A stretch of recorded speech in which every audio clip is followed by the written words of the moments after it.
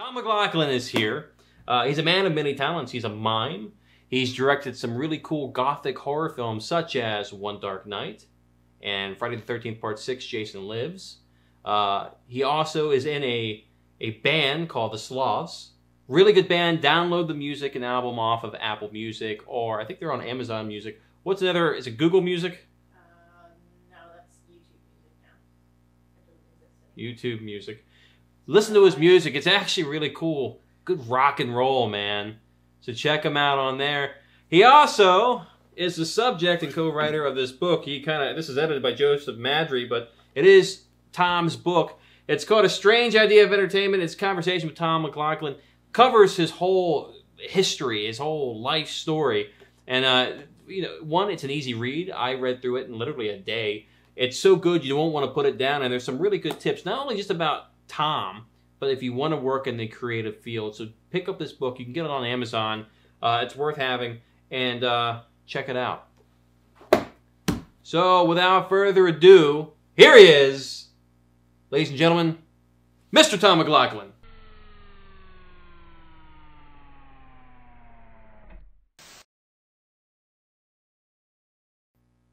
Tom?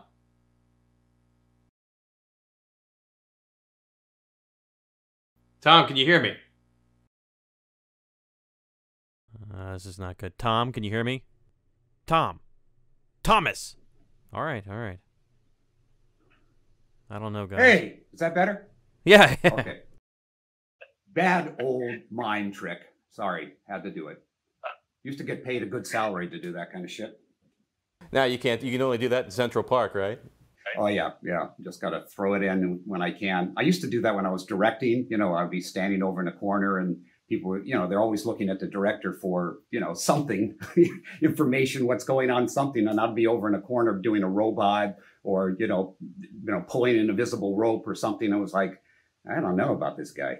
So, but, definitely a way to show off what took me, years of training to get to do. Your father, he went to a film school, and how did he help you when you were making your own 8mm films?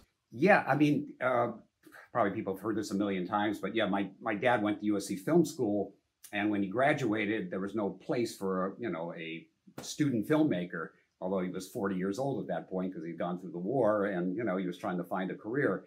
So I basically got his 16mm equipment. And he taught me how to use it, but it was just too expensive and too overwhelming. So, I got an 8mm camera and then started to shoot in the back lots of MGM because we were right next door to that. And I would show him stuff and, he would be not critical, but he would, give me notes and things about it. And so many times where you make these movies in those days and you shot, in these little tiny reels, and then you had to send it off to Kodak in Chicago to do the developing, and then hopefully it came back. Sometimes some of the reels did, sometimes it didn't. So I had a lot of, half or, it got the end of the movie, but somehow they lost the beginning. So it was kind of a mishmash. I think I only got a few that I actually have the whole thing. And God knows where those are today. You got to find those and put those on some sort of a special feature on something. Yeah, I'd love somebody to track those down. I no idea where they disappeared. It's like the Sloth song, Making Love. Nobody had any idea that became a cult hit till like 45 years later.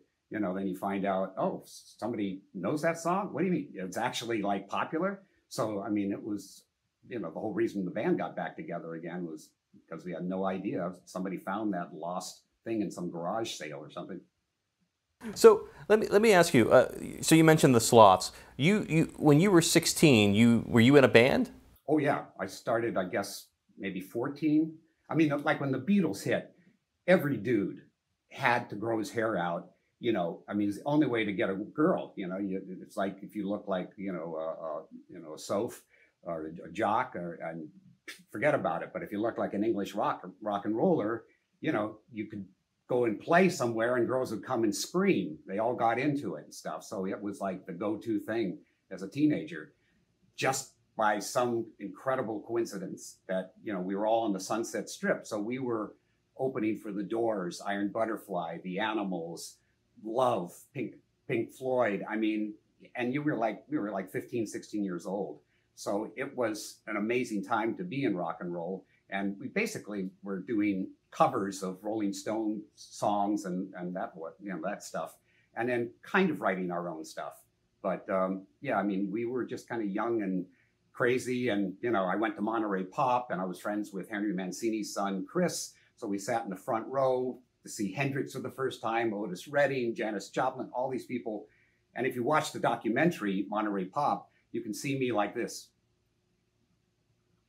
I mean, I was just stoned and mind blown, by that. And that was the thing that really kind of cemented that I got to be a rock and roller. I got to do this. But you put that on hold to become a film director. Well, I wouldn't say I put it on hold.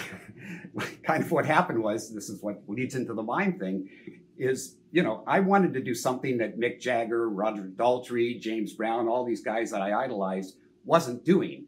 And that was to try to sort of physically act out, during the bridges of the song, some part of the story of the song. And that kind of led me into this idea of pantomime. I didn't really know anything about it. I'd never even heard the word mime. And then the famous French mime, Marcel Marceau, came to Los Angeles. I went and saw his show and I kind of was like, it's not me. I'm not going to put stuff on my face and stuff. But I went back afterwards, introduced myself, kind of showed him the sort of stuff I've learned how to do. And then he said, well, why don't you come to Paris? Bring lots of money. I have a school. So I went, okay, left my girlfriend, left the band, left my, family, and went to Paris, not speaking one word of French at 19. And I kind of did the starving artist in Paris for a year, hung out on Jim Morrison's grave on Sundays, watched people singing the songs. I mean, it was a really strange period, but, very, very much a life changer for me. So it was really to try to be a better lead singer and performer. But I realized I actually could do comedy. I actually had a ability, which I don't know where it came from. Maybe my father showing me Charlie Chaplin movies, that he had, 16 millimeter prints of. But it was sort of inherent. So I started, performing, silent comedy.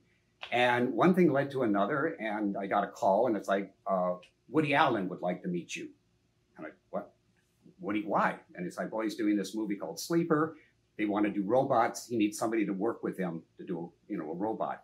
So that was like my, first gig into the Screen Actors Guild, playing one of the robots in there, working with Woody, which was, of course, amazing.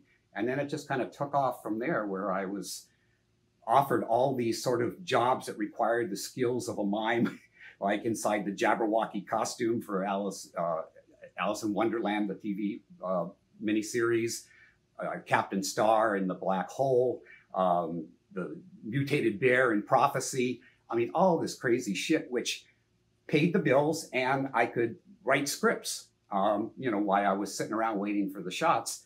And it kind of gave me a sense of, okay, I really want to write and direct, but, these acting things give me a chance to at least, make a living.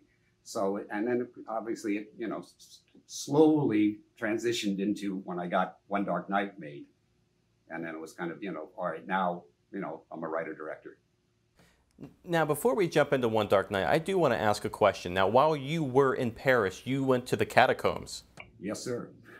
Good research. And that's something I've always wanted to do. How was it? It's not as cool as it was then, because I went back recently. I had a film over there, and I was working with somebody on their stage show. So I went to the catacombs again, and it was, very different. The whole thing was lit up.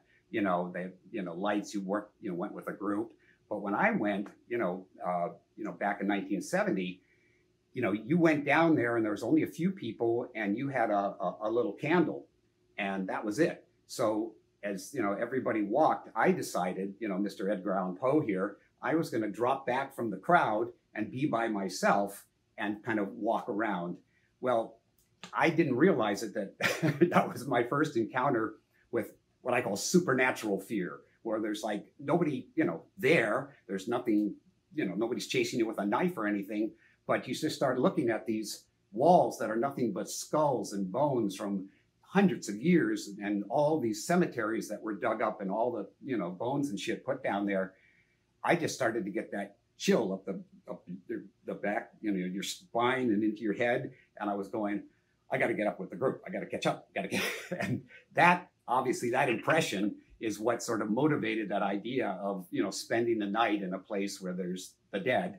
So I just kind of translated that idea into a mausoleum. And then that's, you know, where One Dark Night came from.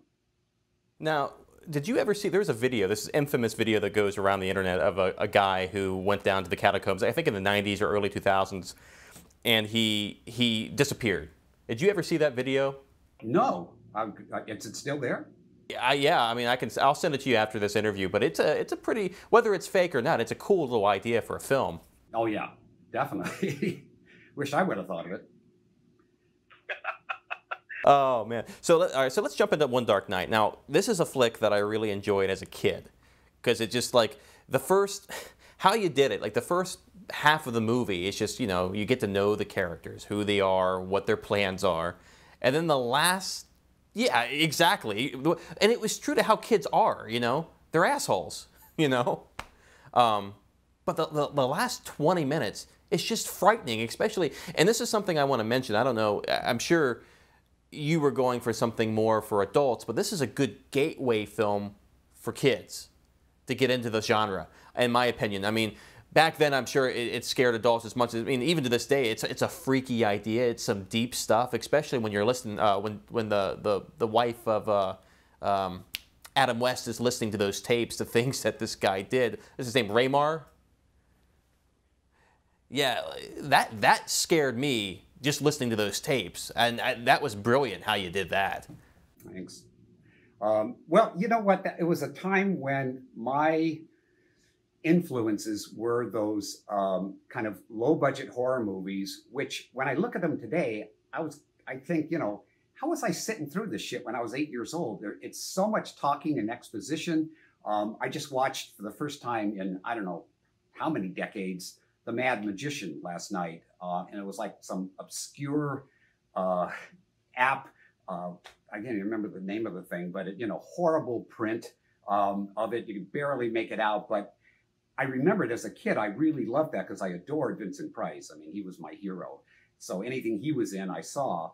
But again, every time I see these, I see there was so much talking. And then there's like 2 or 3, maybe 4 like cool sequences that I really remembered. So somehow, you know, you would sit through all that stuff and wait for this, you know, the great scenes to happen. So when I made One Dark Night, all of that influence, I think, was still there, where, you know, you set up with this sort of weird premise. Now, originally, in my cut, you know, the movie starts with the corner wagons, because that was this, you know, idea I had of seeing one corner wagon, then another, then another, then another, and you go, what the fuck is going on here? And, you know, then that whole introduction of Raymar and the electricity coming out of his hand and stuff.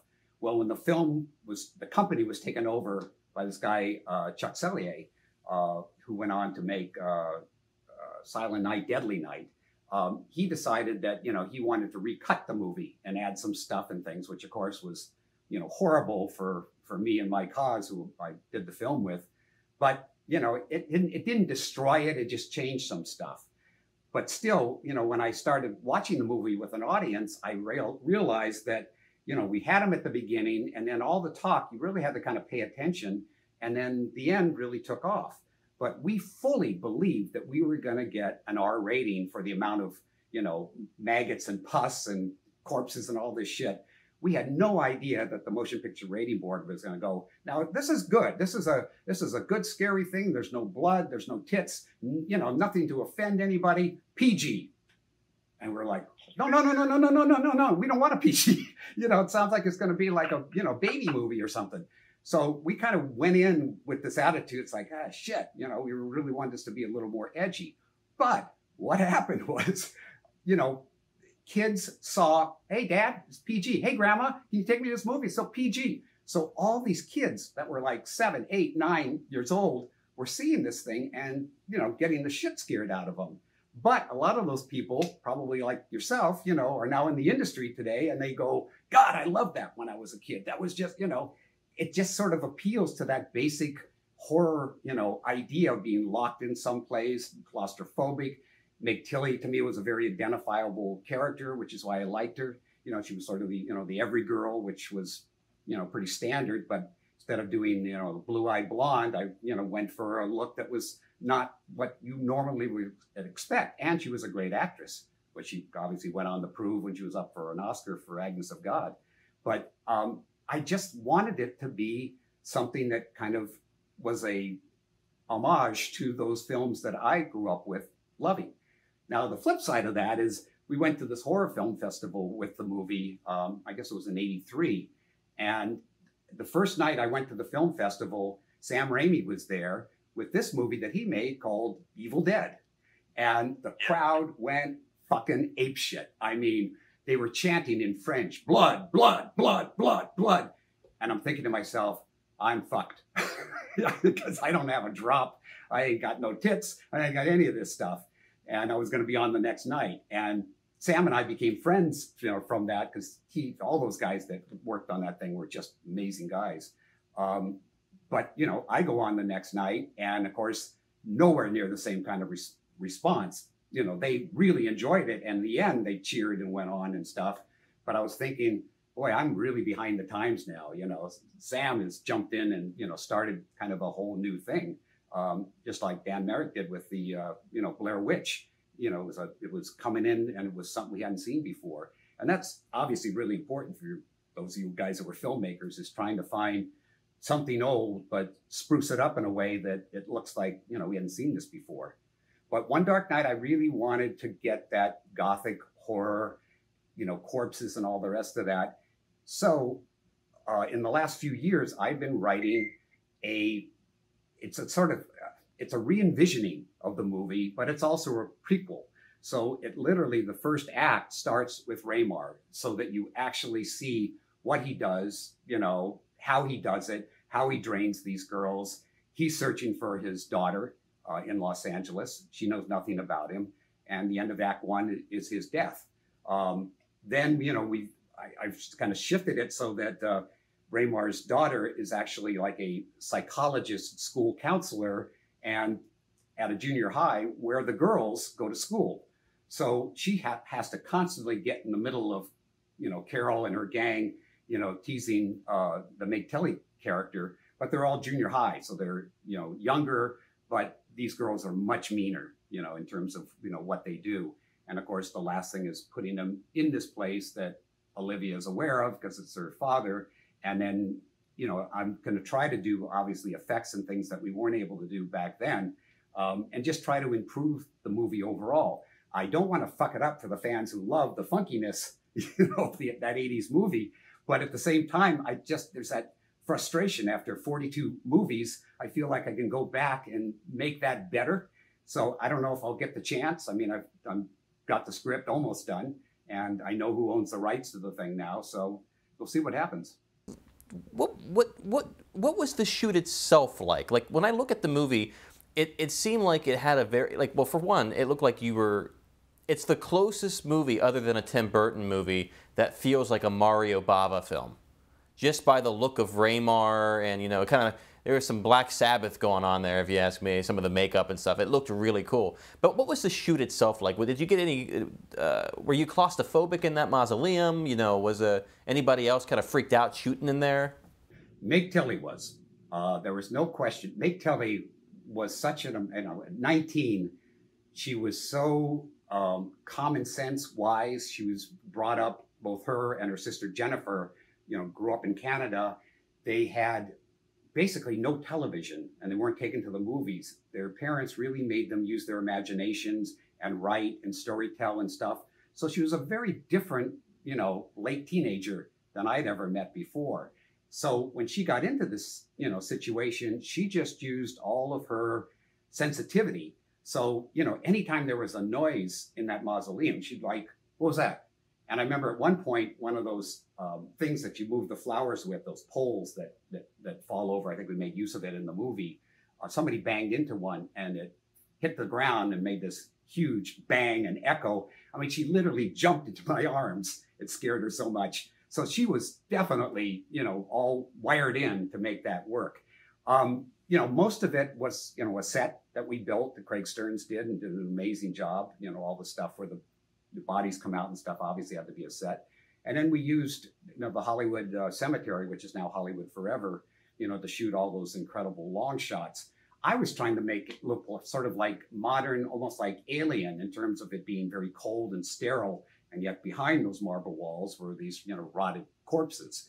I never really thought about the Italian horror movies. I mean, I'd seen them, of course, but I was just trying to, fly on my own instincts of what, I thought from an Edgar Allan Poe background, could be cool. And then trying to put as much of the, oh my God, that's gross, like with the pus pushing against Carol's face from off the corpse, and the, the maggots and all that stuff that, I felt like people hadn't seen. So it was really a combination of, setting an environment that was, really a place where I hadn't seen anything done. The closest thing, obviously, was the, just went right out of my head. The, with the spear and with the ball and the pointed thing. Why can't I think of it? Coscarelli's movie. Oh, Phantasm. Yes. Some, Sunday morning, not enough coffee. Sorry, guys.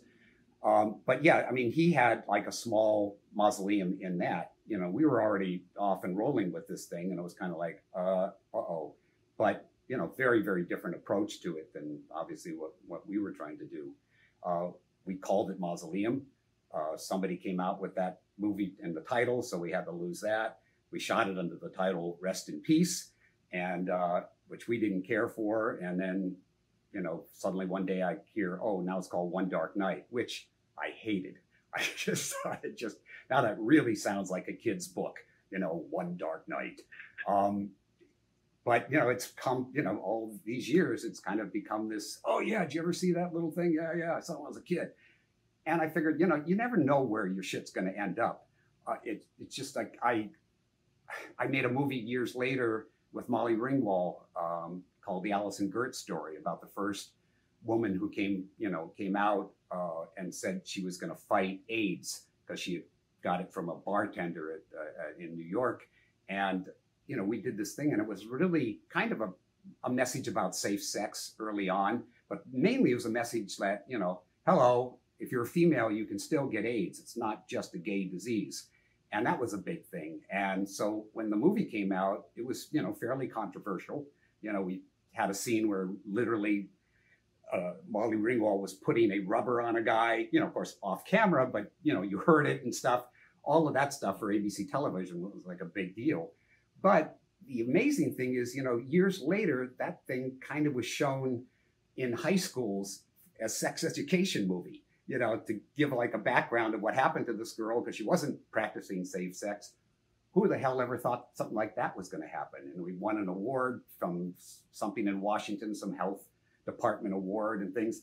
And to me, we were making a movie about, a woman who contracted AIDS and all the shit she had to go through, all the loss of her boyfriend, loss of friends, all that stuff.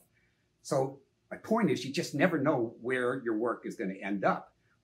You do some. I never thought Friday the 13th was going to be anything other than something that was going to come out and be gone and be forgotten about come, 1987. And here we are 34 years later. It's, honest to God, bigger than it's ever been, much to my shock. I still can't believe it when you get all these, people calling for podcasts and fan letters and things for something, that long ago. But it, like Frankenstein, Dracula, Wolfman, it just somehow became, the monsters of the 80s, which was a special period that most of you guys saw on, VHS or, or on, TV stations that was cut down, the gore factor and stuff. But it's become, definitely, part of each generation now, which is cool. And I'm certainly, happy for that because it, makes me feel like, you made something that people still love after all these years. It's definitely, because that was my first, kind of foray into the Tom McLoughlin as a director. I saw the Friday the 13th movie. But that kind of opened up, I was a kid when I saw that. And I was like, well, what else has this guy done? And, back then we had video stores, so I would go around looking, and that's how I found One Dark Night. So, it's kind of, to me, it's interesting how, when I said the whole Mario Bava feel and look to it, I think I meant more like it felt like an Italian horror film near the end, but you had your own style to it. It was cleaner and a little bit glossier than most movies. And I didn't even think about the alien type of thing, because when you watch One Dark Night, it is very clean until the last couple minutes, and that's when the whole, the grossness comes out. Yeah. Well, I met a lot of DPs for it, and I ended up choosing a guy who had done Bachelor Party, with Tom Hanks. Why? Just because when we started talking about the movie, he was bringing out paintings, of art, and he was making references and color palettes and all the rest of that stuff. And I went, that's the kind of way I love to think about this stuff, that we're not just lighting it and shooting it. It's like, no, we choose certain colors, we choose certain types of framing, we choose when to move the camera, when not to move the camera, what kind of cutting pattern. I mean, I had that damn movie so storyboarded out with these tiny little storyboards I made that looked like shit, but I didn't feel so bad when I saw Steven Spielberg's and Martin Scorsese's storyboards. They looked as bad as mine, but just as a way to, get everything planned out ahead of time. And Hal Trussell, who was the DP, he and I just had a really great understanding. Now, he was not a horror person.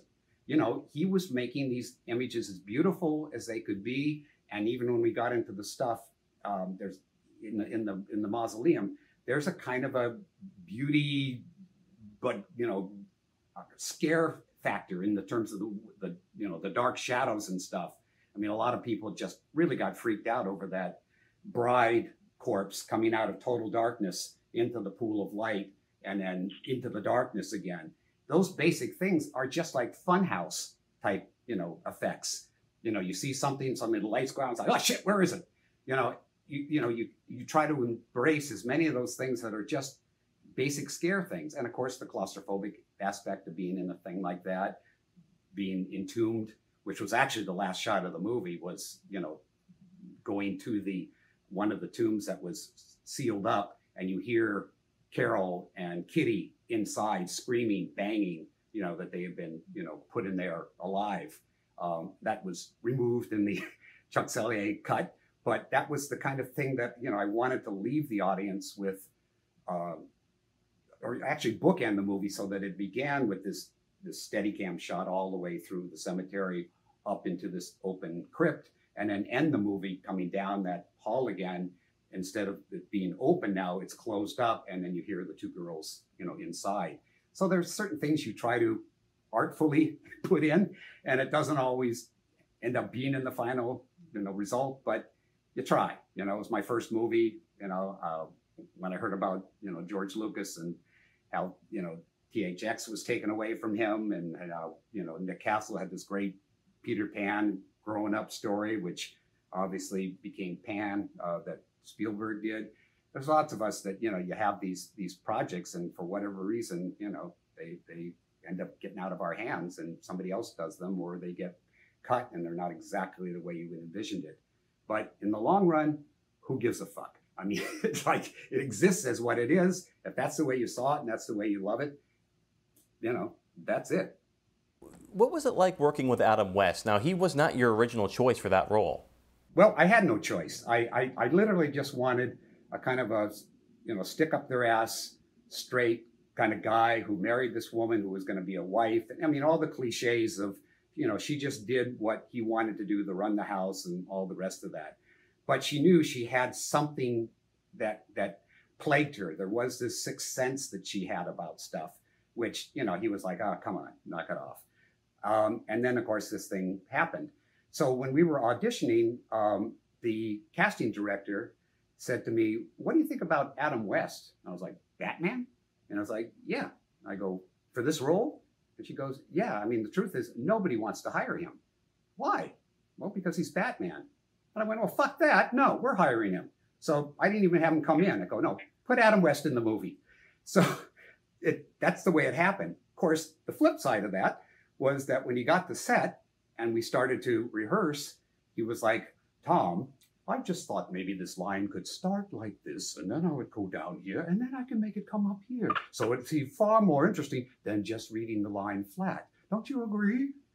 I was like, no. It's got to be flat. It's got to be just really, well, this is, I said, I know, but Adam, it really sounds like, Batman, I'm sorry, and he goes, all right, well, it's your call. You're the director. So I managed to get all that, out of his performance.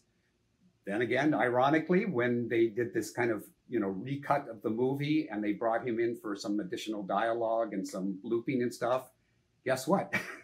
Nobody was like minding the store on that. So in the final product, there's a few of those times when, Olivia, I don't think you should do that, that came in. So, it's Adam West, but I loved him. He was so wonderful. He was so funny.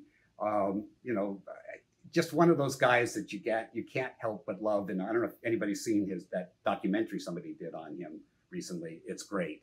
I mean, and when he died, they projected the bat on City Hall, the walls at City Hall. And I mean, that was just like, one of the few things that Hollywood, did to sort of remember this guy who was pretty much forgotten other than, Batman. You do a great Adam West impression. Do you do impressions? Are you an impressionist as well? No, I shit has come out of me over the years. I don't really work on them or whatever. It just sort of, you're describing something and you go into some sort of ethnic voice and somebody will go, are you racist? I go, no, I love these. Are you kidding? Why I know, I get that all the time. It's just somehow when you're trying to explain how somebody, talks or a situation or like, I love talking about how when Mike Hawes and I before we wrote One Dark Night, we would go to every horror movie that played. And there were some theaters that played 3 of them, a week. So you go down there and you sit through all of them. But what was great in the 70s and 80s was the audience was a part of the show. So, you'd be sitting there and there'd be a whole, gang of all different types of ethnicities, but they would be yelling at the screen, communicating, it's like, hey man, no, don't go into that room. Are you crazy? Oh, motherfucker, shit. And come back in to see it again. And, oh, no. And, up and down the aisles, it was just great. And you laughed and you had a really good time because they were so into it. So when I wrote One Dark Night and, Jason Lives, I wrote in specifically things that I knew the audience would respond to. Like, Friday the 13th, when Elizabeth dies and she's got the money and the credit card and her hand opens and, the money sinks, but the card floats, American Express card floats. I knew, and it always worked, somebody in the audience would go, don't leave home without it. And everybody would laugh. This guy thought he was the funniest guy ever. And he was completely set up to do that. But that was, to me, something that the movies could do. But you can't do that in theater. You can't do that on television. It was this great, rapport that you could have with the audience. And, I tried to salt and pepper those in, on those early movies, for that. But once you start making television, it's like, you have no idea if something's working or not working. And now you go and see shows and people are just so passive because of all these years of watching TV. They just watch them and don't, get into it. And I go, guys, literally well, of course I can't now because of the fucking pandemic, but every Friday night, whenever something opened that was in one of the genres where I'd expect an audience to respond, like It, when that came out, got down there, got in line, and packed audience, was waiting for, the old horror movie responses, nothing. The only thing that they responded to, at least that first screening, was the kiss. When the kid and the girl kiss, then they went, whoa, that was it. There was nothing that they responded to with Pennywise, none of that. And it sort of breaks my heart in a way that people have become so, passive about the experience. And I'm hoping somebody comes up with something, to kick ass. That said, Jason Lives, was something that I tried to do that with. And now the sequel that I've written, Jason Never Dies, I've built those things in, again, hoping I get it made and hoping that an audience will respond, because I've tried to, put things in there that if you're a fan of, the Fridays, franchise, you'll know, and hopefully, it'll take you back into those ones that we did in the 80s that really sort of evoked a reaction. Now, Tom, I want to cut you off right there. I've got an envelope here with $100 in it. Now, for you, just to tell us a little something about the movie. Just $100 for you to tell us a little something about Jason Never Dies. Okay. Are you game? Yeah. Are you kidding? To make $100 right now? Shit. I'm on unemployment. $100 would, God, buy me, I don't know, Blu-ray. Won't buy me the box set though. That's going to be $160, the Friday 13th box set that's coming out. But okay, so you want to know something about something about the movie, right? Or about the script, I should say, that I wrote. All right. Here's something nobody knows. You ready? I'm ready.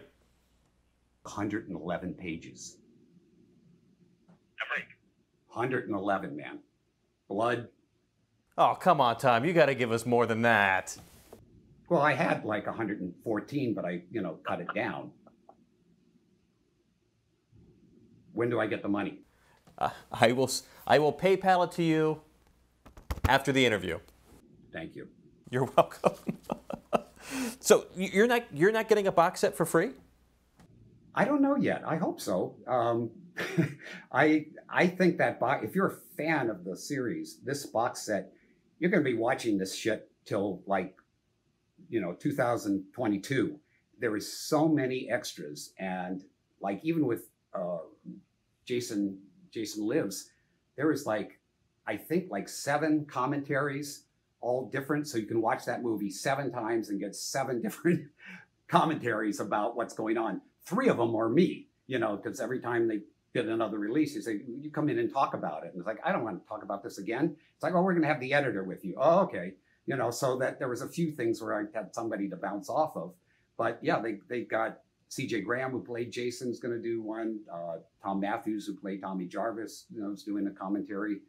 But what I really wanted was when they did the Crystal Lake Memories, that particular Blu-ray that came out, they shot a thing with me in black and white in the cemetery where we did One Dark Night and where I wrote Jason Lives. And I basically said, that, many people talk about where they shot something. Very few people talk about, where they actually wrote it. And for most people, it's usually in their office at their computer. But I didn't type in those days. I, never learned how to type. So I wrote longhand, pencil, paper, and I went to that cemetery, which just so happened to be right next door to Paramount Pictures. And I, found different spots in the cemetery to write. And that's kind of where that came out. And then there's also a reveal that I, give in there about what I planned for the afterlife. I have things set up, which I'll be talking about in that interview that's going to be on the box set. And, so you'll see the documentary that was done, and then me literally in front of my crypt talking about what my plans are, if you would like to, come by, say hello, and see if I got a message for you from the other side. Yeah, I constantly see you posting pictures of your crypt on Facebook. I think that's pretty cool.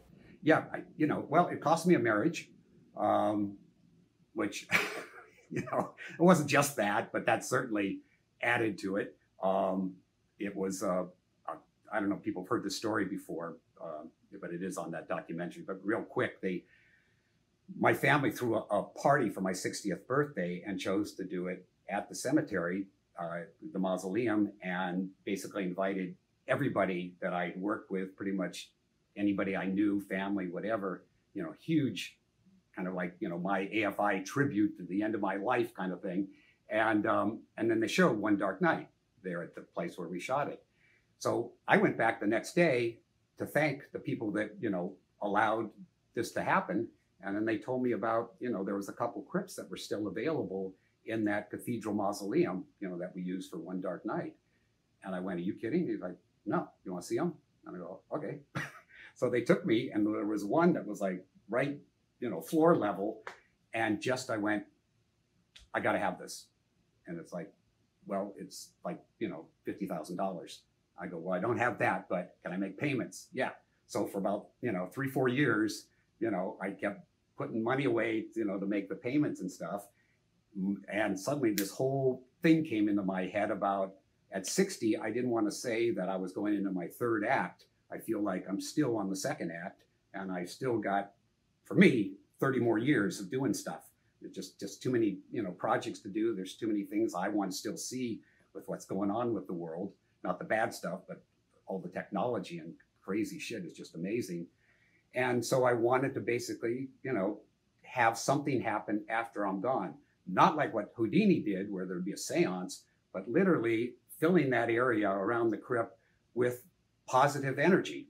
I'm a real strong believer that what we know as ghosts and all this kind of spiritual stuff is actually just energy that we haven't been able to do a formula. The whole thing with science is you have to be able to do it like 3 times in a row and always get the same results. Somehow in that world, one person can go into a house and feel a ghost. Somebody else doesn't feel anything. Somebody else just, oh God, this place stinks. Gotta get out. You smell something? Yeah. So somehow this stuff can affect our senses, and yet we don't really have a way to recreate it or make it, something that everybody experience. So, it started, of course, with One Dark Night, me getting into the whole kind of research of the, paranormal sciences and what's possible and what isn't possible and what we still haven't discovered. So that was kind of my, game plan to try to use this crypt like a modem and put, every birthday that I have, we have what I call the crypt warming, like a housewarming, but people come, we all hang out, we just talk about our lives, what's going on, nothing about death, nothing about me going away or anything, just about life, and laugh and, exchange crazy stories of what happened over the year. So every time you go in there, I just want that sort of, positive energy, which is not unlike people who go like to their grandmother's house after she's passed away. And it's like, God, I can still, feel her. Are you feeling her or are you remembering her? I don't know. As far as I'm concerned, there's stuff there that we just haven't been able to lock down. And I would love, after I'm gone, the show must go on and have some sort of psychic experiment that hopefully will work. I won't be here to find out, but hopefully, leaving behind something that maybe certain people will pick up, maybe not, maybe somebody will see something, maybe they'll hear something. Again, I have no control over that. All I can do is try to set the stage for this, as I've been for the last 10 years. And as I said, want to do it for another 30, so that there's something kind of in the air, in that area that hopefully will create a paranormal experience. See, that's interesting, because I mean, you're obviously into the unknown and you like the paranormal type of stuff, but like, the fact that you're talking about energy, that really does kind of tap back into One Dark Night if you think about it, Yeah, it did. It all came from researching that stuff, talking to Thelma Moss about, the use of Kirlian photography, which is in the book, where obviously if you photograph, your hand or face or anything, there's an energy that, are different colors depending on, your aura of how you, how you buzz, how, we all know that it's, everything in here is electronic. You can mess with the brain with, electronic pulses and stuff. And as I said, it's still very much a new science. It's still being experimented with. But we also know there's a lot of old school things that have been around since the beginning of time. Things obviously the Native American cultures worked with, and African cultures, very, very simple, collecting of energy and people's, way of thinking to create things. And to me, there's something there that fascinates me. And I've had a number of experiences that made me go, all right, I have no logical explanation for this. And if they happen like in New Orleans, the locals will go, oh yeah, that place has been known to be haunted. And they're like, no big deal. They never scare me. The very first one did when I was 16, when I had an encounter. That kind of froze my shit. But after that, it's just been this fascination, this obsession with how do you make that connection, or can we?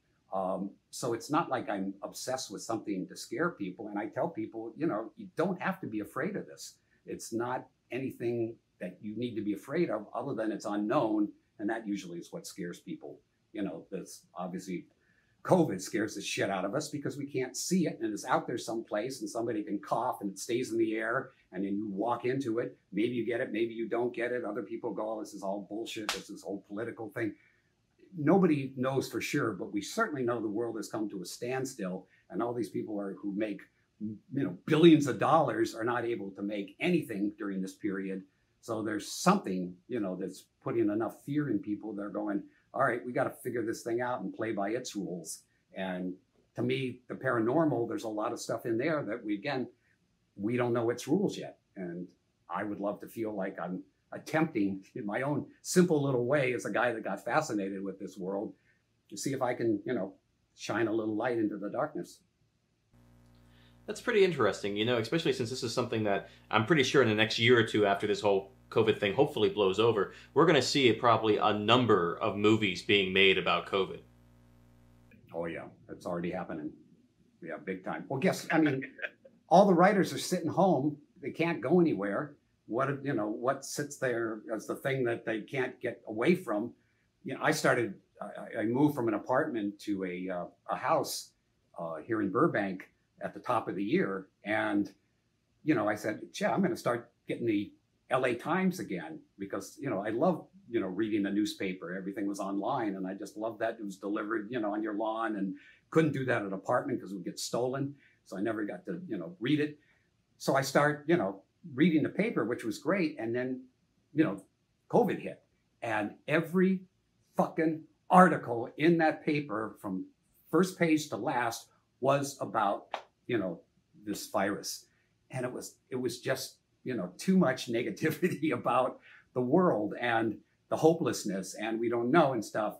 And it's like, I couldn't read the paper any longer because it's like, I went into a depression for about 2 months of, you know, what's the point of writing a script? What's the point of doing anything? You know, we don't know when any of this is going to blow over. But then I kind of pulled myself up and said, just start creating, get your mind out of everything that's not working and find some stuff that can work and just try to be optimistic that this will go away at some point. We're finding ways of kind of still making movies. My son and daughter, who are 30 and 33, are in Montana right now shooting on this Kevin Costner series called Yellowstone. And they've been there for about a month now. And they have, you know, the whole crew, everybody has to obey very strict, you know, rules about, you know, getting tested every day, you know, making sure that you're in little sections, you know, the actor section, the director and the AD and stuff section, you know, they're part of the production assistants, you know, area. So there's, you know, ways that they're trying to see if they can still make movies or make TV and, you know, not let people get this thing. But, you know, it's every day, you know, you don't know who might, you know, picked it up someplace. They don't want them to go places on the weekend. So it's really, really restrictive.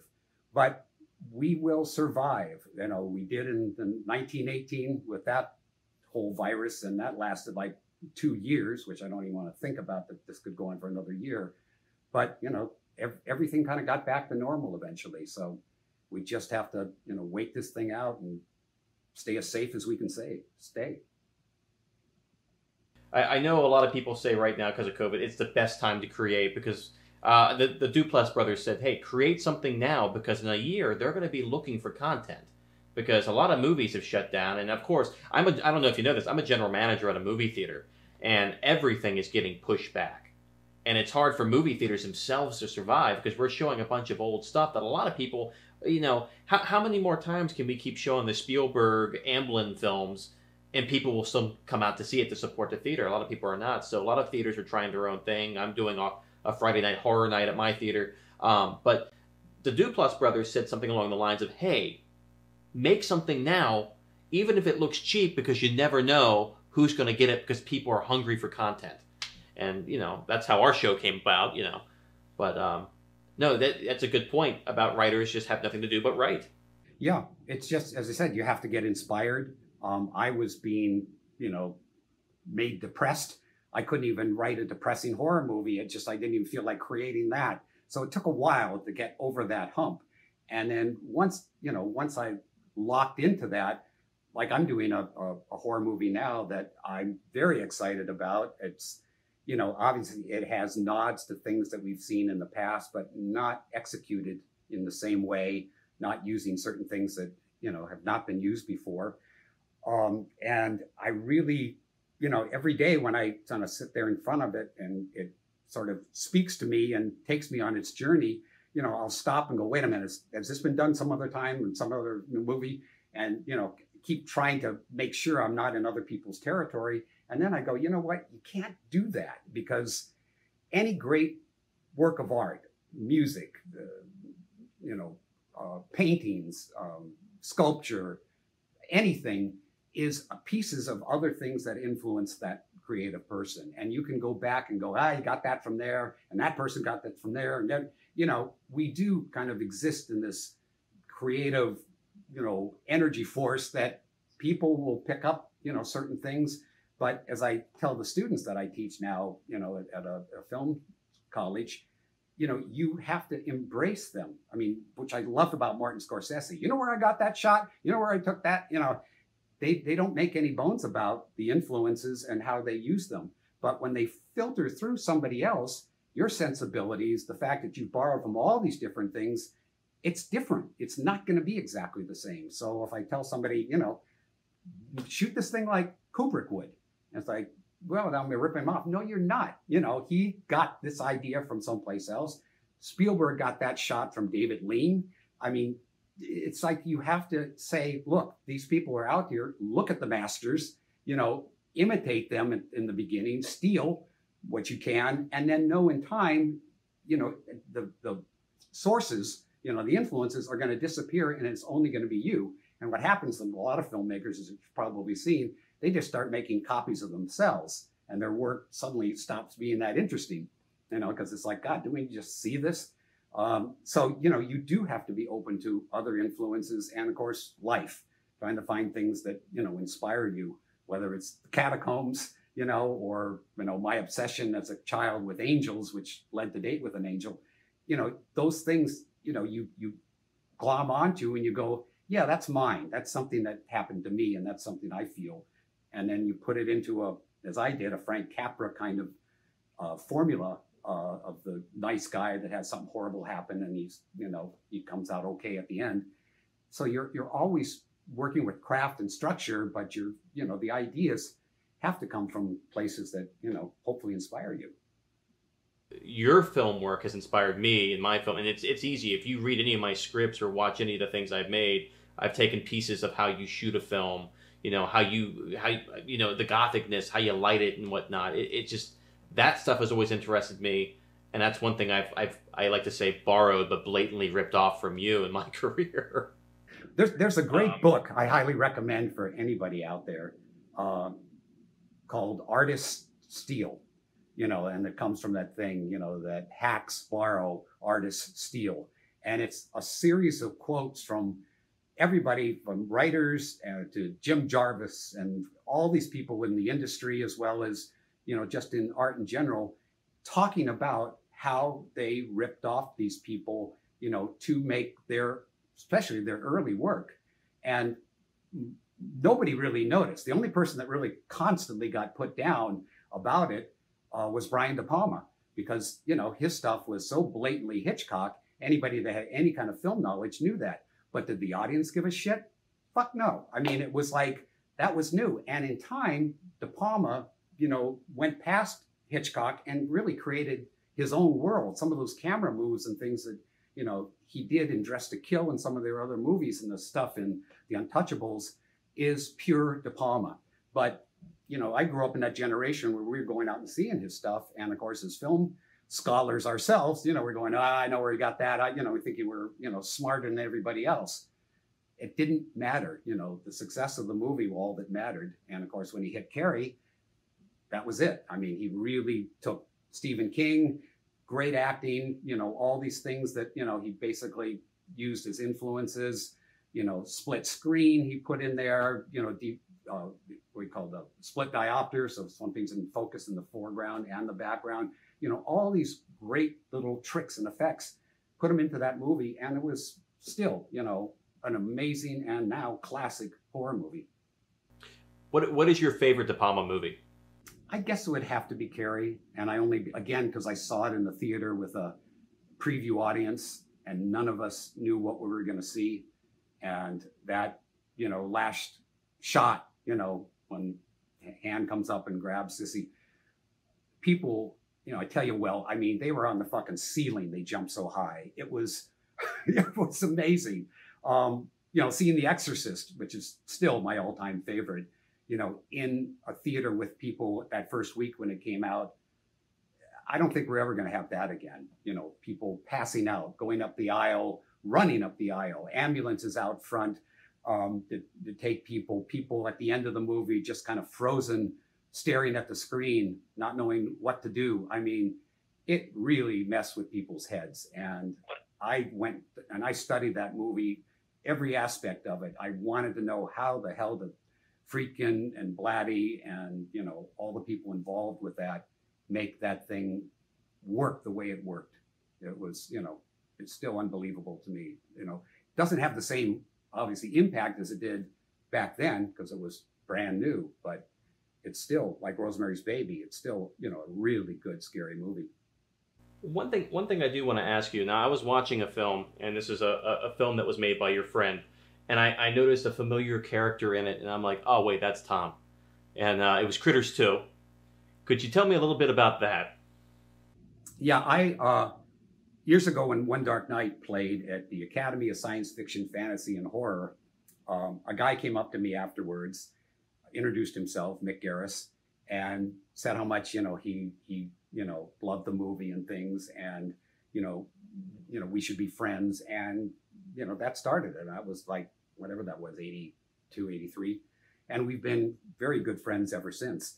And so when Mick was making his movies, he was constantly giving cameos to other horror directors. You know, Tobe Hooper was in one of them, Clive Barker, John Landis, I think, in a couple of them and stuff.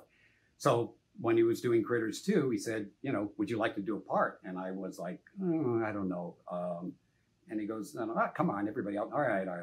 So for me, it was a great chance to go back and, you know, do acting. And also, you know, since I was directing quite a bit in those days, I was really taught what it is like to be an actor, you know, sitting in your dressing room or trailer, you know, for hours and hours and hours, and you fall asleep, and then they bang on your door at 3 a.m, go, okay, we're ready for you, Mr. McLoughlin. And then you go out and it's freezing cold, and you're trying not to show that you're shaking, and you have to lay on the ground that's ice cold as they put, you know, makeup effects and stuff on you. And I went, God bless the actors. I mean, the shit we ask them to do, and they have to just sit there and take it. So it gave me a huge appreciation is what I kind of got from the movie. And, you know, Mick put together the Masters of Horror, which was, I don't know if you know about that. It's a, you know, like a kind of a Love it. club of well, it became a series, but, you know, originally it was just groups of us getting together and having dinner and talking.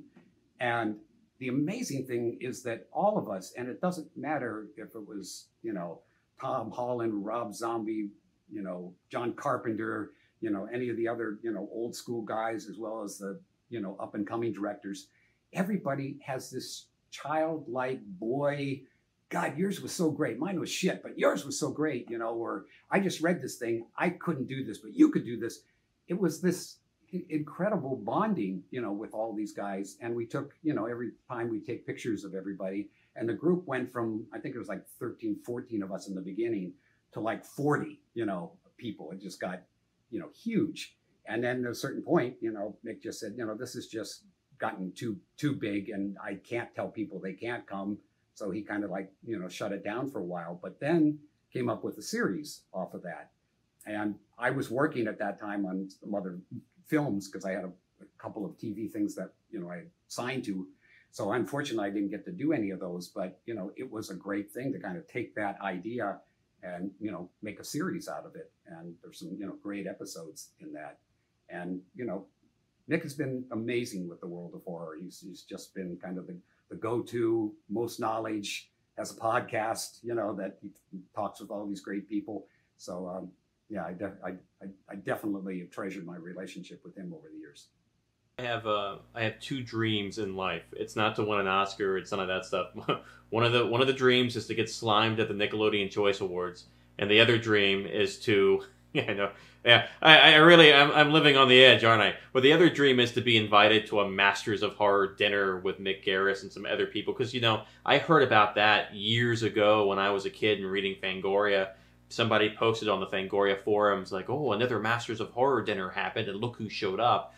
It's funny because Mick started as a publicist in the business, and so he was really great at going in and going on the set of The Thing, the John Carpenter The Thing, and Spielberg's movies, Joe Dante's movies, and he got to be friends with these guys. So as the years went on, he just kind of continued his dream of writing and directing and stuff.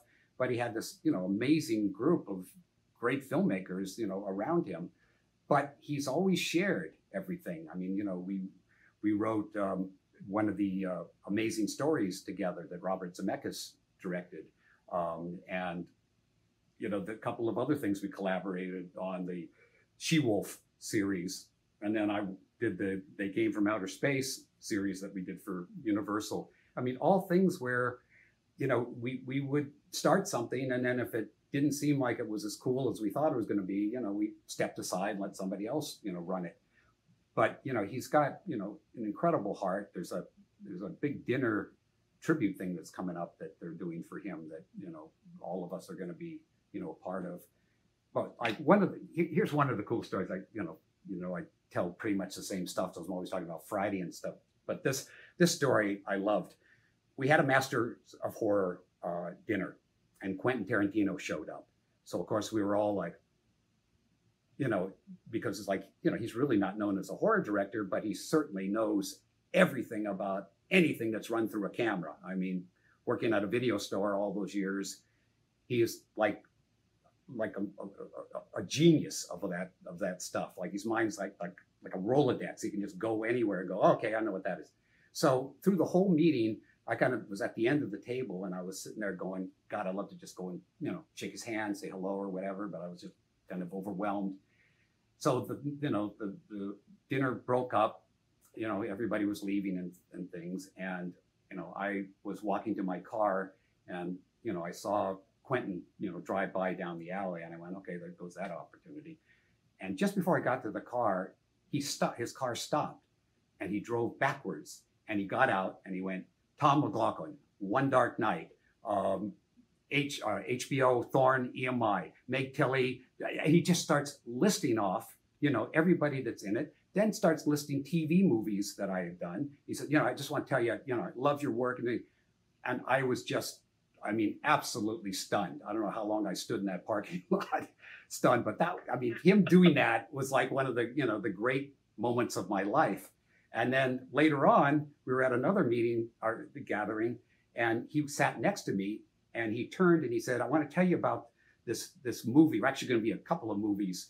And he basically pitched what he at that time called Grindhouse, which was going to be, these B movies that him and Robert Rodriguez were going to do. And, he pitched that thing to me, and his energy, his charisma, you were just like buzzing inside at the end of this incredible pitch, all the details and stuff. I was ready to, pull out my wallet and give him a credit card going, yeah, I'll put money to that. That sounds, amazing. And he told me a lot of stuff that ended up not being in the movie, or little, short ideas that were going to be kind of, put between the movie that were also incredibly cool. But having that opportunity to meet somebody like that, who's obviously, major game changer in this business, was, again, thanks to Mick and putting that group together.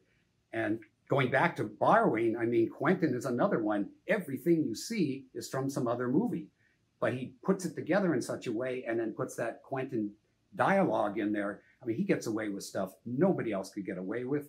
And the movies are, for those of us who love movies, are incredibly entertaining. I can watch his stuff over and over, never be bored, be flipping around middle of one of his, like the latest one, the Once Upon a Time in Hollywood, and just start watching it wherever it is in the movie, because it's just, really entertaining stuff. It's funny about Grindhouse because that was a movie I saw in theaters and I loved it, and that was what made me make my first film, Macabre Medicine. We looked at the money that we had and the gear that we had, and we were like, well, if we make it like an old exploitation film, similar to what they tried to do with Grindhouse, which it's a shame that that wasn't a bigger success because I would have loved to see more of those movies under the Grindhouse name. But God, it was just so cool to see that they try to bring back that feeling because I'm a young guy. I'm only 31. I never got to sit in a Grindhouse, but going there and watching two films back to back with these cheesy, fake trailers in between, and that's what we did with Macabre Medicine, and it was just a big inspiration. Well, what happened is that, when they released that thing, because I saw it at the Chinese theater on the opening weekend, is as soon as the first movie was over, people got up and walked out. They thought that was it. It's over. So, they didn't even, hang around for Quentin's. And that was like, holy shit. So they had to break them apart, and put the trailers as part of one and part of another. It just was a concept that, this generation of filmgoers didn't quite grasp. So I know you've talked about Friday the 13th Part 6 with every single person. But you haven't talked about it with me. Yes. No, Frank Mancuso Jr. saw One Dark Night, and I'm guessing he contacted you after 5? After 5, yeah. Normally, they usually do 2 years between the movies, so that, people sort of forget and what the last one was and really anxious for the next one to come. Well, they knew they screwed up by not having Jason at the end of it, that it was going to be possibly Tommy Jarvis. And I guess that really concerned everybody at Paramount that, the franchise could be over because obviously they did the final chapter and now a new beginning, and people were going, no, I don't like this new beginning. There are still hardcore fans to that movie, Part 5, Quentin being one of them. They told me, I loved yours, but Part 5 is my favorite. I go, why? I'm curious. He goes, because it's so slimy and disgusting and the sex and that's what a Friday the 13th should be. I went, okay, I can see why you didn't like mine. I didn't say I didn't like it. I loved it. No, it's just like, that to me is what, and again, it's that Grindhouse mentality that he has. But be that as it may, a lot of people were upset because they thought, Jason was gone and he was going to be, played by somebody else, that it wasn't actually Jason. So after a year only, they decided that they needed to, green light another one. And he saw, my One Dark Night, as you say, and he loved the whole Gothic approach that I did and asked me, or asked my agent if I would come in and meet on it. I didn't want to because I kind of avoided all those, slasher movies because I really wanted to do more things like One Dark Night. But when I met with him and, he said, look, I just want you to figure out some way to bring back Jason, and anything else you can do. And I will, can I put humor in it? What do you mean? I go, well, I just want the characters to be likable, and I'd love to have a sense of, a little bit of satire about the fact that, it's Part 6 and there's so many of these. And he goes, well, just don't make fun of Jason. I go, no, I still want it to be a horror movie. I still want him to be a, in my mind, a monster, like in the old days of what a monster was. And based on that, he said, yeah. And I, wrote a treatment, which is, in the back of that infamous book of mine, Strange Idea of Entertainment. And if you read the treatment in the back, it's pretty much the movie. What I laid out there was what was greenlit and, put it, into script form at the cemetery. And I really, really, honest to God, thought this thing was going to bomb. I was terrified of it because I thought the fans were going to be upset that I was having a sense of humor, with the Friday thing, that they just kind of, weren't going to get the way I was, breaking the fourth wall or doing some of the things that I was doing. But much to my absolute shock, especially after all these years, it kind of is like, the entry one for a lot of people who go, all right, I know you don't like slasher movies, but watch this one. And I look at that not like I'm so proud of it. It's just sort of the way I saw it. And I get a lot of, shit about the fact that, we did a sex scene, but, she's not naked. And as far as I was concerned, as we were ready to do the scene and it was written, for her to be naked, I said, Darcy, how do you feel about doing this? She goes, are you really set on the idea of having to have me naked? I've done this kind of stuff before, and I kind of am uncomfortable with it. And besides, I didn't sign any rider saying that, I would be doing this. And I said, you're uncomfortable with it? She goes, yeah, I kind of am. I go, I don't want you to be uncomfortable. I want you to full out do the scene. It's a funny scene because you're making him wait till the end of the song, before he comes. We'll look at Tom Fridley's tits.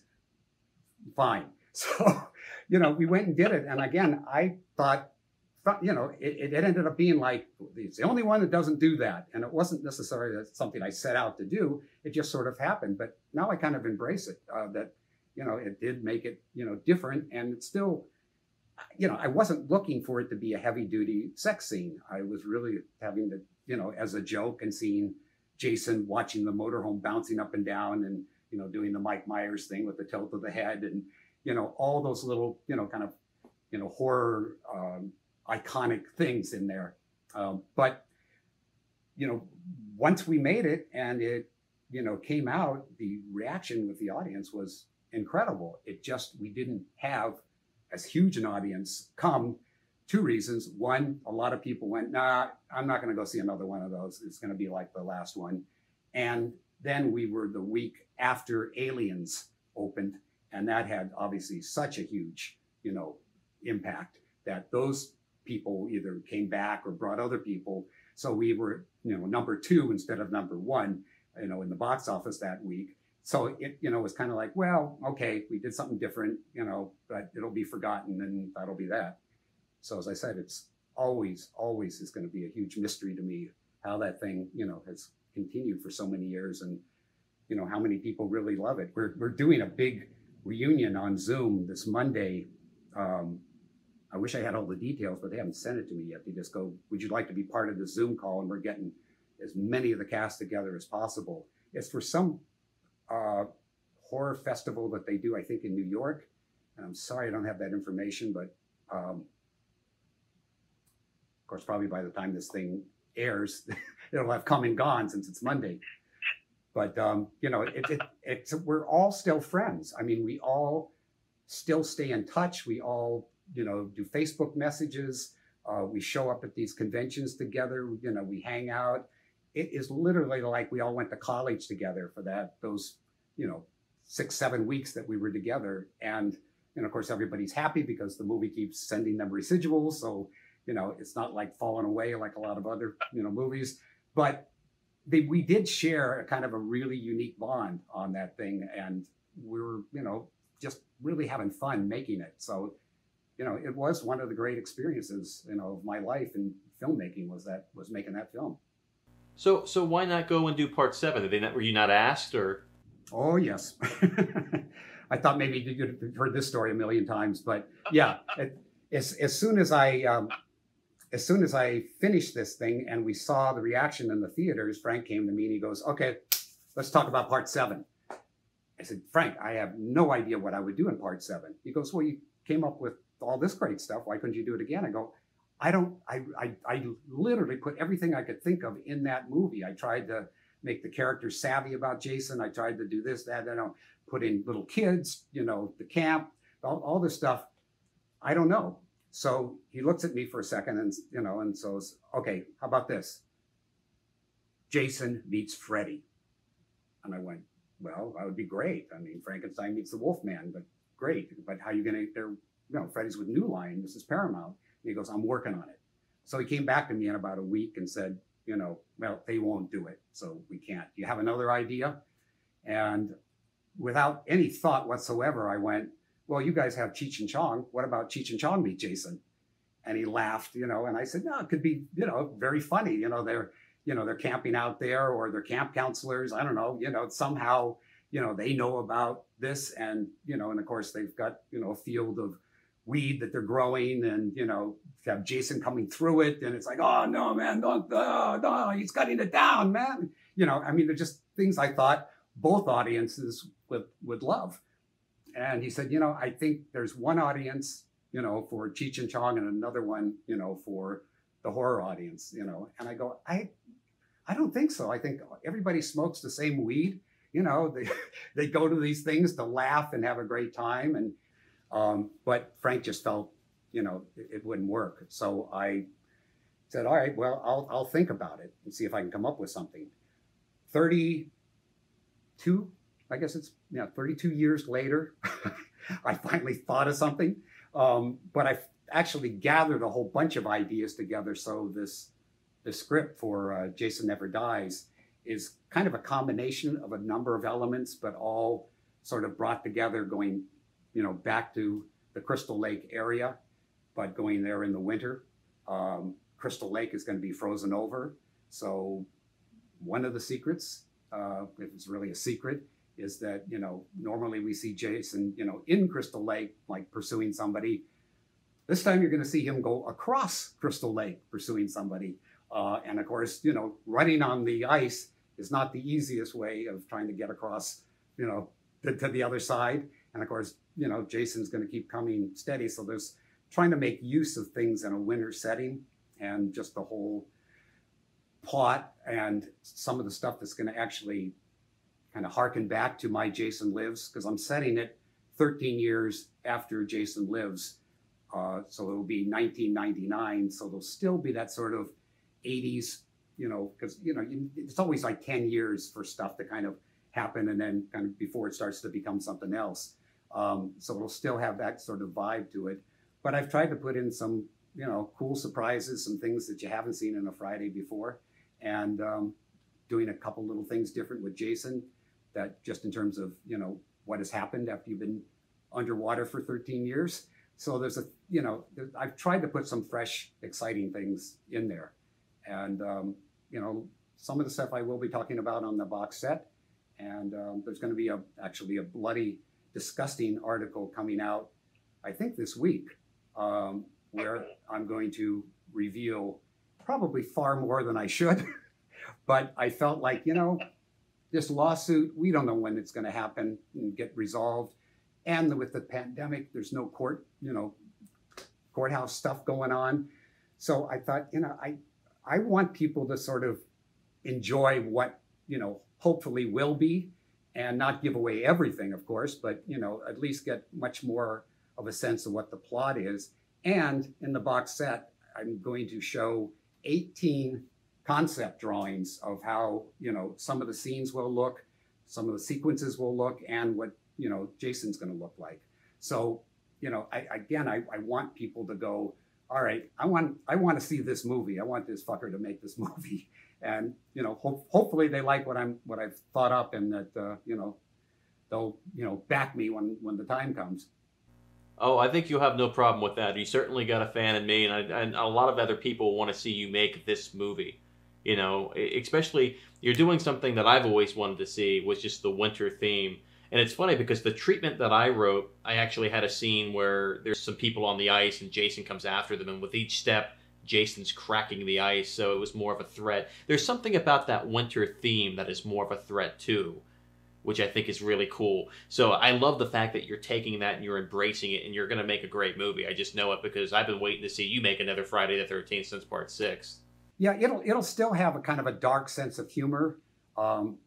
The females in the movie, which is all females, Jason's the only male in the movie, not for political reasons, because this is what, you know, the story is, and the people that are part of the story, they have to be female.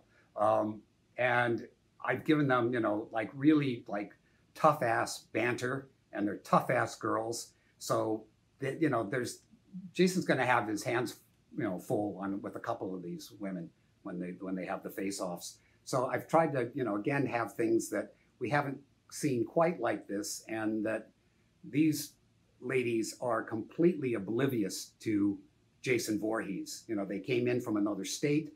You know, they've never heard any of the stories. So when this guy suddenly starts, you know, busting into the, you know, where they are, it is like, who the fuck is this? What is going on? I mean, you know, and so it's a much more frightening thing for them, because it just seems like, you know, it makes no sense. And, you know, where did this guy come from, and what does he want, and why is he hacking people up? But he will have an agenda, just like on Jason Lives. I had Jason have the agenda. He's got to get Tommy. He, raised him out of the grave. He was more than happy to stay down there, but he did this, so now he's going to pay. And anybody who gets in his way, obviously, got aced. So this, he's also got agenda, but somebody else has an agenda too. So there, I've tried to put some things in there that hopefully will be fresh and that people will love. But you're right. I mean, part of the reason that I can't do it like a fan-funded film is because by shooting it all in the snow, all in a winter setting, basically at night, it is miserable. I mean, to shoot in snow, as anybody will tell you, but to make scenes that happen like in cabins and things like that, and shoot in the real environment while everybody's outside freezing to death, because you can't put everybody in there, just seemed like it would make it for a long and also very painful shoot. So my feeling was, if I had more money, did it more as a studio picture, we could build the sets, we could shoot obviously the exteriors of what we do need and get that to work. But if you start talking about freezing over Crystal Lake, that's a big set. That's a thing that really, either you hide it with a lot of darkness and just pools of light, or you try to make it a little bigger and create something like that could work. So I sort of painted myself into a corner with it having to be a little bigger budgeted film. And which is why I also got to wait out this lawsuit, because you just can't make a flat out Friday the 13th film and call it that, or Jason in it and call it that, because one of these two guys are going to have the rights. Right now, Sean has Jason and Victor has Friday the 13th. And, there's no sharing that. They've got to come to some sort of compromise if they want to have, both things. Yeah, which is a shame, because I'd like to see yours sooner than later. I would too, Well, as I said, I got 30 years on it. I'll be in a wheelchair, doing it, but I don't care. If I can get it made, that's great. And I don't know if the forces in power, Warner Brothers, New Line, they already have, a script and another way of going about this, or remaking it the original again, which I think Victor, wanted to do. I don't know where, the money is going to go with this, but I'm just hoping that if the fans kind of hear what I want to do, that they'll, create enough of a groundswell, like, no, we want to see this. And it is, different. I mean, it's different in like the new Halloween was different in that, it kind of went back and picked up where the other one ended and not included all the sequels. And I'm kind of doing that with mine, is, kind of picking up where I left off 13 years later. But I've written it in such a way that it is a story that was found, and did this actually happen or not? So it's a kind of it can kind of be set alone as a Friday the 13th story, without saying, oh, well, he already went to outer space and he went to Manhattan and he went to hell and he did, I'm sort of like going, all right, that's the way the series went. This is just a Jason story, in a winter setting, at Crystal Lake. I'm sure if we all the fans rallied behind you, which I think they will, I'm sure it'll appeal to the studios, because they'll see it as money, So I'm hoping for it. I really am. Well, I'll provide the torch. I'll provide the torches and the banners. I'd love to storm Warner Brothers. Hey, if you do that, you tell me when. I'm there. Okay. How much control did you have over the marketing of Jason Lives? I have to say nothing.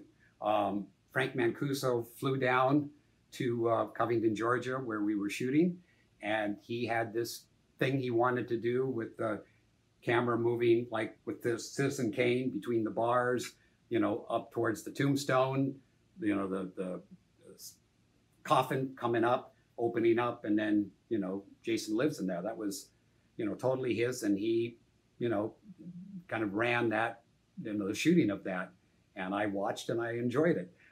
Same thing with the, the one sheet and stuff. That was all, come up with by the ad department of, how they wanted this one, to look. I've seen some created ads over the years and things that are on other box sets and stuff that I really love, kind of better than what the original was. But, the original, obviously is iconic now. People see that, they know that, yep, that's the one for Jason Lives. So, there's things that you just, as a director, you don't necessarily get involved in, and you just hope they come up with something cool, because that's what, that's the carrot that draws the person in, is those things.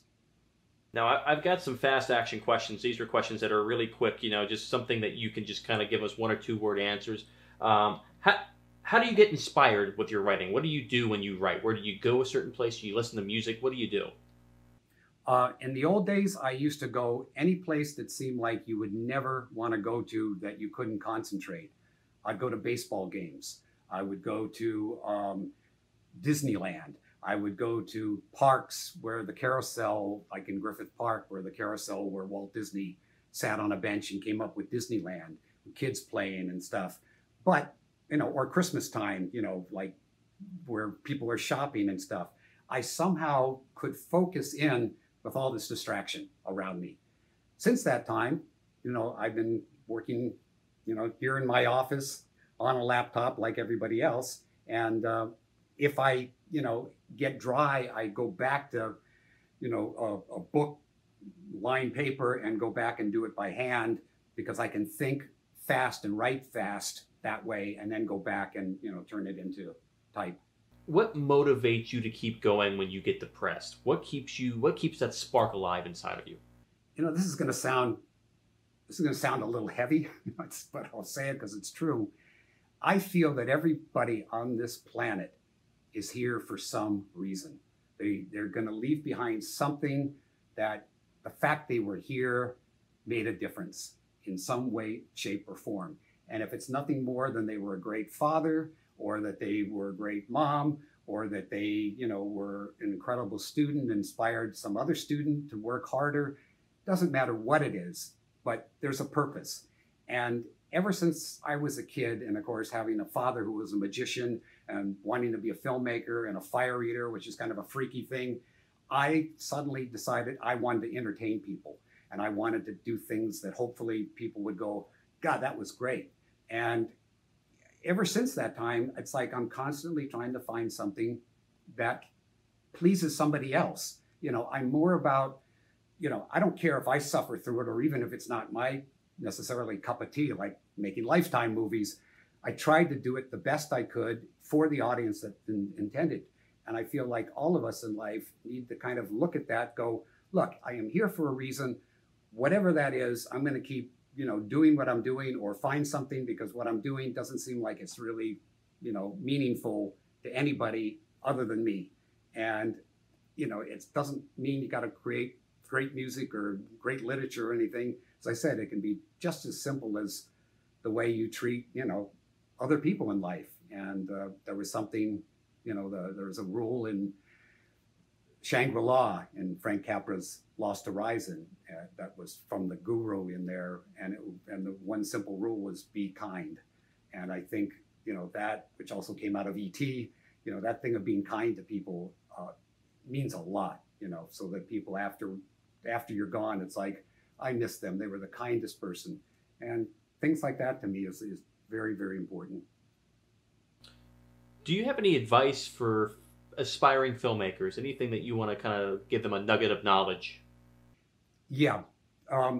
If you have a passion for something, no matter what people tell you, if you really feel like in your heart, this is something you really want to do, and you're willing to risk failure, you're willing to risk, it's like the scene in Cuckoo's Nest when, Jack Nicholson says he's going to pick up this, water thing, this cement, and going to throw it through a window, and they all bet on, and and he struggles and he doesn't do it, and he walks by and everybody's kind of smirking, and he turns back and said, at least I tried.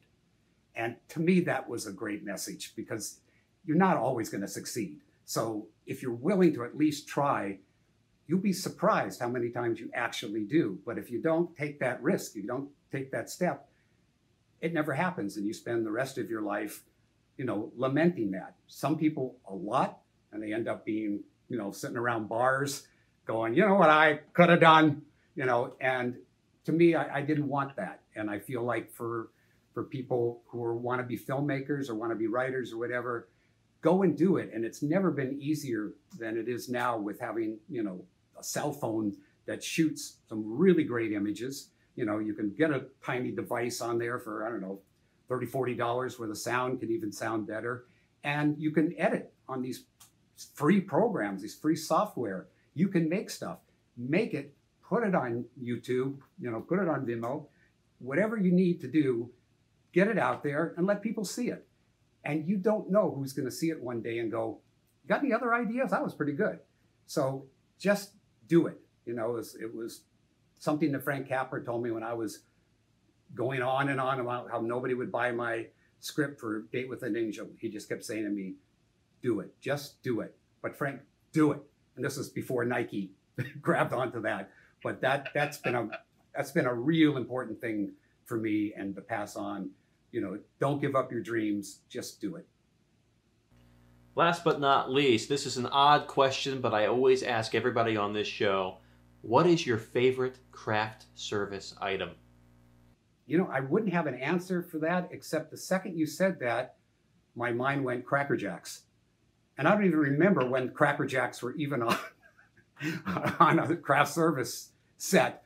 But there's something about something like that because you can grab it, you eat it, it's popcorn, it's sweet, it's got nuts in it. You know, it just seemed like, you know, if you're in a hurry, like, you know, you have to be as a director, you can't sit around and peel an orange or do any of that healthy stuff. You gotta grab something, you know, stick it in as fuel, which is part of my problem. Food is fuel to me more than anything else, just so you can, you know, have something so you don't get a headache.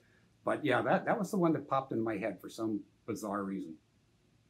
That's a good choice, because mostly all I see on craft service tables these days are fruit snacks, you know, just these little fruit snacks. And now everything's going to be sealed like you can't believe that nobody can touch nothing.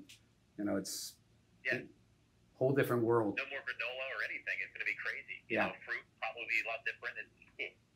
Yeah, we're not going to all be digging in the same popcorn bowl or, you know, with cheddar cheese or whatever on it. You know, no more sharing of that kind, at least for a while.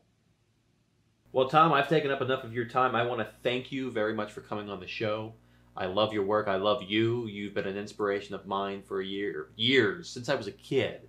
And, you know, it just means a lot. I have a lot more questions to ask you, but I'm going to wait until we actually get you here on the show when this dickhead known as COVID blows over. So thank you very much for coming on the show, and we'll talk soon.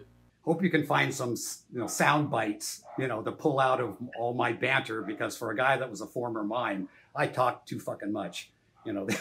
Fine, it's exactly what I want. It's funny because it's like I want to sit down with you and Mick one day and just have a roundtable discussion just about horror. Just about horror, that's it. I think that would be fun one day. That'd be great. I'd love that, Will. Thank you. Tom, thank you for being on the program. We hope to have you soon. When we come back, we're going to have a frank discussion about frozen peas again. Because, honestly, we don't have any writers. We'll work for money. Stay tuned, guys. We'll be right back.